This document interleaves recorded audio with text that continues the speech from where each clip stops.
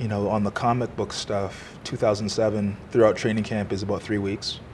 And that year I said, rather than just, training camp typically is you sleep, you eat, you practice, you meet. And in between, you play video games, you hang out with the guys. And before you know it, the 3 weeks is up. So that year, in particular, I wanted to tell a story. And I wanted that story to be the origin of the athlete, the mythology behind the sport athlete, your ability to shoot a basketball, a puck, play soccer, football, whatever sport that you do as an elite professional.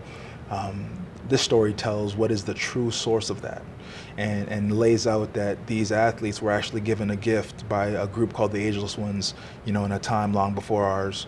And in that time, they lost the battle, so this gift was spread out and basically assimilated throughout the human race. And then in today's world, the lone elder, who's one of these Ageless Ones, realizes that gift is still here on Earth, and it's the byproduct of the gift is this incredible athletic ability that has just lent to now you see throughout these sports these people who have this gift.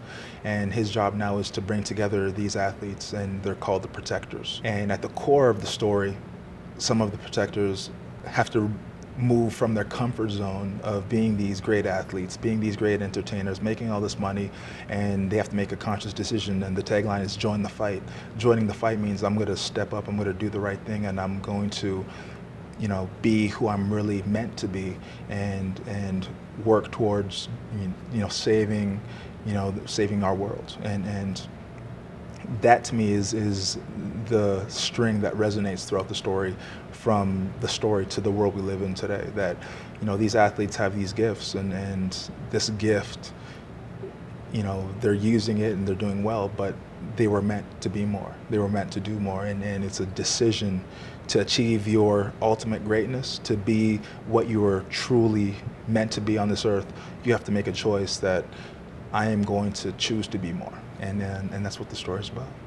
So, because I want to go and get a copy now. So it's called The Protectors. It's called The Protectors. And where can you get a copy? Well, you can get it on our website, athletacomics.com. And Athleta Comics, how do you spell that? It's different, right? Yes, so it's ATHLITACOMICS. So if we see you flying around Chicago with a cape on, we'll know that that's you protecting us, right? Because you really are like a superhero. Right. Well, hopefully, we'll have some other heroes that, stepping up and doing what they can to save our world.